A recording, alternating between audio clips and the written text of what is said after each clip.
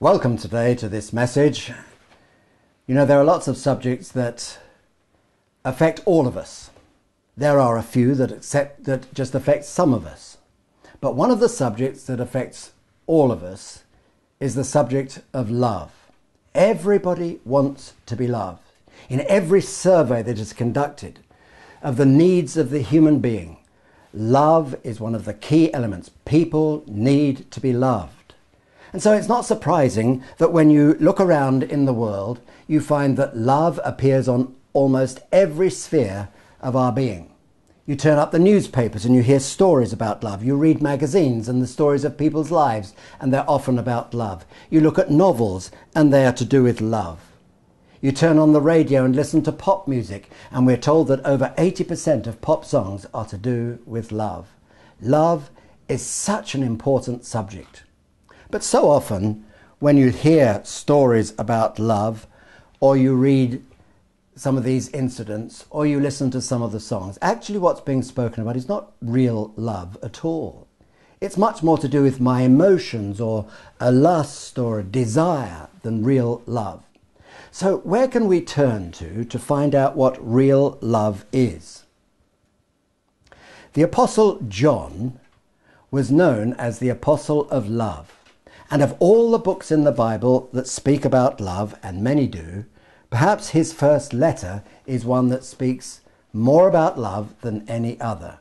And in the middle of chapter 4, this is what John says. "Dear friends, let us love one another, for love comes from God. Everyone who loves has been born of God and knows God.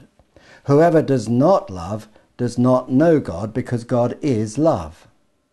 This is how God showed his love among us. He sent his one and only Son into the world that we might live through him."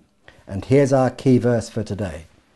"This is love, not that we loved God, but that he loved us and sent his Son as an atoning sacrifice for our sins." Here's John saying, this is love. He's describing for us what true love really is. So what does he tell us? What can we learn about true love from these verses, and this verse in particular? Well, the surprising thing is that before John tells us what love is, he starts by telling us what love is not. This is love, not that we loved God. That's surprising, really, because as I've said, John was known as the Apostle of love. As a young man, he was impetuous, he was proud, he came from a business family, but it appears from the Bible that he was quite self-centered, and often he seemed to lose his cool with others around him. But one day he came face to face with the Lord Jesus. There on the beach, Jesus was walking and came upon John and his brothers, and Jesus called John to himself and said, "Follow me." Something about Jesus attracted John. I suppose at first we wouldn't say it's love, but something gripped John as he was called by the Lord Jesus. And he left his nets, he left his business, and along with others began to follow the Lord Jesus. Wonderful expression of love. And that interest, that affection over the months, over the years, turned to deep love. There's an old hymn that says, "My Jesus, I love thee, I know thou art mine. For thee all the pleasures of sin I resign. My gracious Redeemer, my Saviour art thou. If ever I loved you, Lord Jesus, it's now." And John could speak like that. He'd come to love the Lord Jesus. And whatever you say about the disciples, you have to say that they loved Jesus. John's brother James was put to death by Herod Agrippa. And within a short space of time, Nero was on the throne. And he began persecutions of Christians, all because they loved the Lord Jesus. And if you go there today, you can see how they wrote on the walls down in those mines, "Vita, vita, vita," life, life, life, because they loved the Lord Jesus. And if you were to look at those great people who gave their lives during Nero's persecution, you'd say, what a picture of love that is, that they were willing to give their lives for Jesus like that. But then, before very long, other persecutions arose. And if you were to see all of the martyrs of today, you would see that in the last century, more people have died for their faith in the Lord Jesus in the last century than in the whole of previous church history put together. What a picture of love. Selfless sacrifice. People like C.T. Studd went to the Far East and to the Sudan because he loved the Lord Jesus. And then you think of more modern missionaries, like those 5 martyred missionaries in Africa in the early 1950s. They'd spent years preparing to take the gospel to the Warani tribe. They landed their little aircraft on the banks of the Kurarai River one Sunday morning, and before they had an opportunity to share the gospel with anybody, they were speared to death. What a picture of love. But John says, if you were to add together John's love, those who died during the great persecutions under the Caesars, those who've given their lives down the centuries, those who in the modern missionary movement have given their lives for Christ, and if it was possible to bring all their love together, he would still say that's not a true picture of love. And if you add your love to that list, you might not think it's very great, but your commitment to him, whether it's in giving your life or in the Christian service that you do, add your love to it, John would still say that's not a true picture of love. This is love, not that we loved God. There's always a reason why we should love. We love him because he first loved us. No, John goes on to say, here is love, not that we loved God, but that he loved us. If you want a true picture of love, it is not found by looking at us and how much we love him. It's by how much he loved us and gave himself for us. See, there's always a reason why we should love him. As I said, we love him because he first loved us. But when you ask, why should he love us? You say, well, I don't know why he should love us. The Apostle Paul stretches out that great panorama of Christian experience. And he says, those he justified, he also called. And those who were called were also predestined. And those who were predestined were also loved.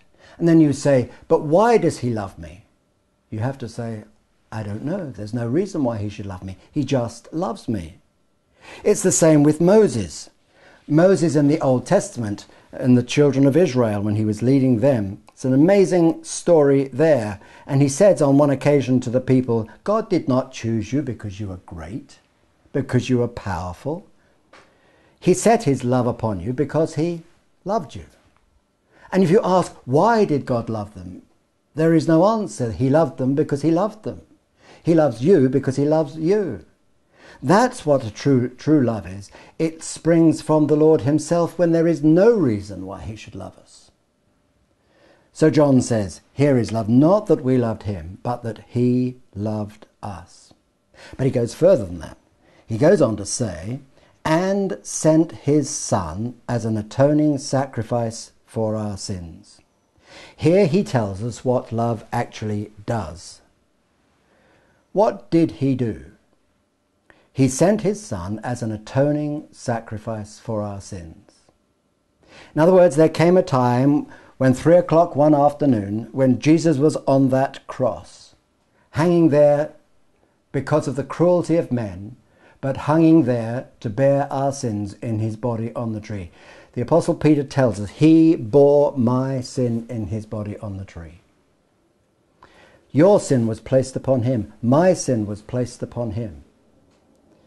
This is love, not that we loved God, but that he loved us and sent his Son as an atoning sacrifice for our sins. You know, the thing about us is that we all know that we want love. And we all know that there are things that get in the way of really being loved. And one of the things that gets in the way of really being loved is the thing that separates us from the person who loves us, that we want to love in return. And as far as God is concerned, there's something that comes between us. Our sin separates us from God. As Isaiah 59 verse 2 says, your sin has separated you and your God. But when the Father sent the Son to be the Saviour of the world, he bore my sin in his body on the tree, so that my sin might be dealt with. And the sacrifice of the Lord Jesus on the cross was the atoning sacrifice, put me back in touch with God, because he bore my sin in his body on the tree and took away my sin. So John says, here is love, not that we loved God, but that he loved us and sent his sacrifice as an atoning sacrifice for our sins. One day they led him up Calvary's mountain. One day they nailed him to die on the tree, suffering anguish, despised and rejected, bearing our sins. My Redeemer is he. Where do you find a true picture of love? You won't find it by looking at yourself. You won't find it by looking at other people. You won't find it even in the most godly Christians that you know.